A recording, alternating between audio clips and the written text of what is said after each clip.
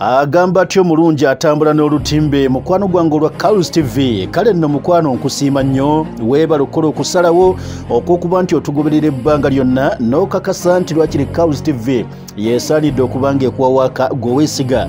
Munnange n'olwaleero tumaze okuba nga tukomyewo ate okutunuuliza mu nsonga ennene ezo ezifaako mu mawanga ag'enjawulo. Ukraine eno etubbidde ku kyama egambye tugenda mu mukago gwa NATO baagala tebaagala. Ukraine egambye bammembers ab'omukago gwa NATO osofa ekitundu tumaze okukifuna 15 countries bali ready to invite Ukraine to NATO. Era enteekateeka basuubidde Vilnius kye kibuga ekikulu ekya Lithuania. Kati omwezi ogujja abagagga ba NATO bagenda tutula Lithuania basobole okuba nga boogera ku ggwanga lya Ukraine. Kati mu kutula ku Lithuania bano bagamba ensonga ejja okukulembera zonna yakulaba tutebo tuwa security guarantees eri eggwanga lya Ukraine. Baagala Ukraine bagigirewo emiziziko gyonna gino gy'owulira nga aba Finland aba Sweden balerembuka najjo weerabidde nti Sweden n'eggwanga erya Finland bonna baatuuka okusaba omulundi gumu okwegatta ku NATO. Finland bajaniriza dda Sweden ekyalemerwaki nabyete namatiza Turkey kati Turkey yebalemeseza ekitegeeza nti waliwo obukwakkulizo bwolina okusooka okutuukiriza ne babeera nga bakwaniriza mu mukago. Kati bagamba nti obukwakkulizo obwo bwonna tubusonyiwe Ukraine. Yo Ukraine tugiyise buyisa mu kamooli ejjabuzi egwenga nduli mu mukago gwa NATO bwe papa buli omu akkiriza agambe Ukraine kati afuuse memba. Ekyo abamu ku bamemba ba NATO bakyakiganye abamu bakyakiganye waliwo abakigaana mu bigambo naye nga mu bikulu nga bayinza okuba nga ate bakikkiriza. Gamba nga Amerika Sabiti eri yaggwa twalabye omusajja Joe Biden ya mukulembezi wa Amerika yavaayo n'agamba ebisigenda bikkiriza amateeka galina okugobererwa. Buli lw'ogamba nti Ukraine tugiyise mu kamooli ejja egw'obugwi mu mukago ogwa NATO kwegamba ekyo kigenda kubanga kiseetinze Pulezidenti mbi nnyo nti amawanga amalala galiyagala okutwegattako galituuka okuba nga gatubuuza ffe lwaki mutusibira ekikookolo ng'ate gundi ye mwamwanguyiza ffe lwaki mutusibira okitegedde. Kati Amerika n'egamba nti bassebo nedda tekijja kusoboka Ukraine erina okuyita mu mitendera gyonna.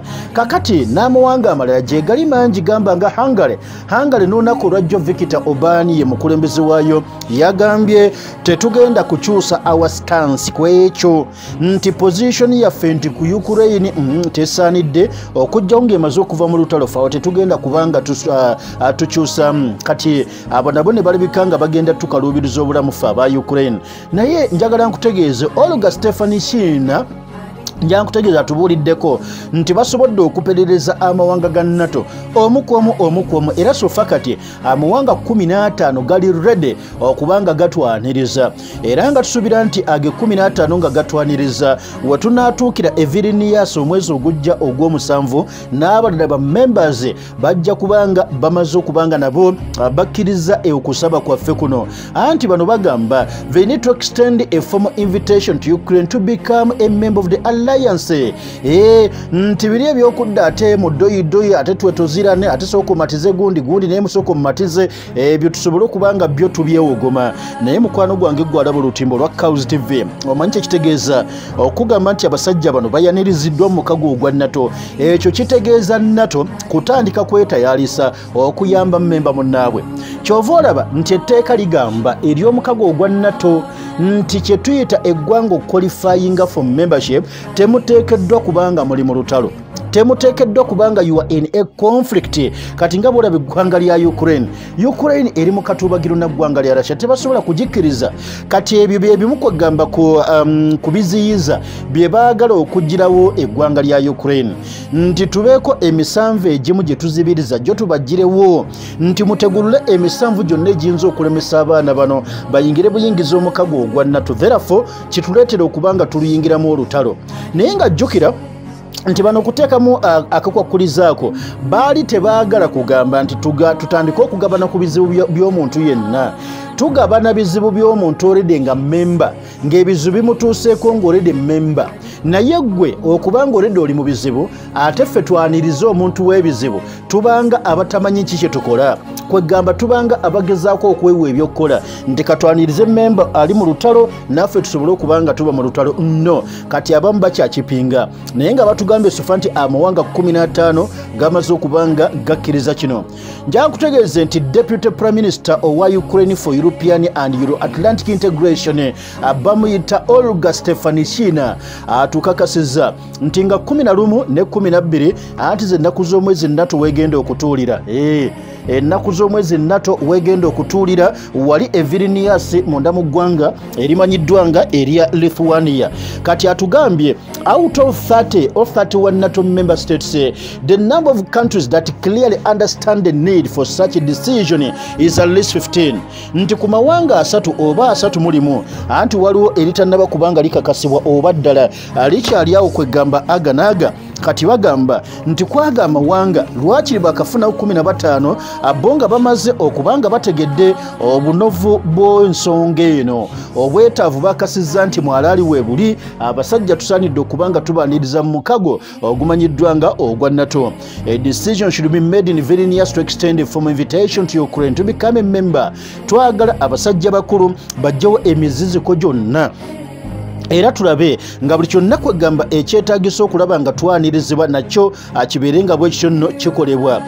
Johnston Turnberg essaabawandiisi omukago guno ogwa NATO yavuddeyo n'agamba Ukraine's accession to the organization during the conflict was impossible era n'agamba the alliance countries as well as Kiev understand this nti ekya Ukraine okubanga tujaniriza mu mukago ogwa NATO mu budde buno nga ekyali mu lutalo tekisoboka era tukakasanga bammemba ba NATO ne Ukraine yennyini ekimanyi naye jjukira nti Stoltenberg akyusizza bukyusa luyimba luvannyuma lwa kusinkana Biden mabega wonna Stoltenberg yabadde akulembeddemu okubanga akikkaatiriza nti Ukraine twagala tetwagala erina okutwegattako nga mmemba wa NATO ebyo ebisigadde tunaabiraba luvannyuma naye wiiki yayita ono bwe yagenda okusinkana Biden kubanga Biden yamuyita n'amugamba Stoltenberg asookojje n'amugamba kiki mwagala okukola basebo tetugana tulina okuyirawo Zelensky omubiri n'ebya NATO sebo si byakumala kugamba gajungulwa bwe biti tokiddanga namu kakyova olaba kasookedde asinkana Biden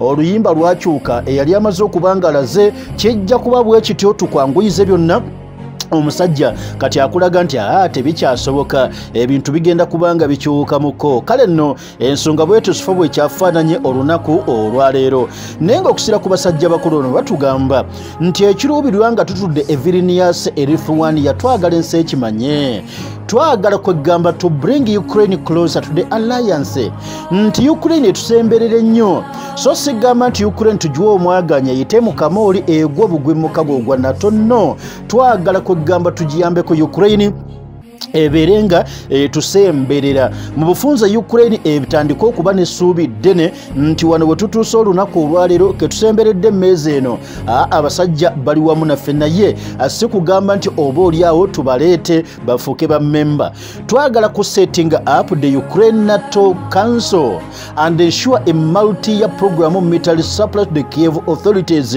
tutondewo just enkwanagana wakati wa Ukraine n'omukago guno ogwa NATO era tutuuke n'okwekomitinga okubawa ebyokulwanyisa paka mwaka mulamba ensonga bwetyo bweri Ukraine yebagamba munyanirize nammwe ate kyekirinda nkwebaza nnyo olukuba nti okyali n'olutimbe olwa Kals TV.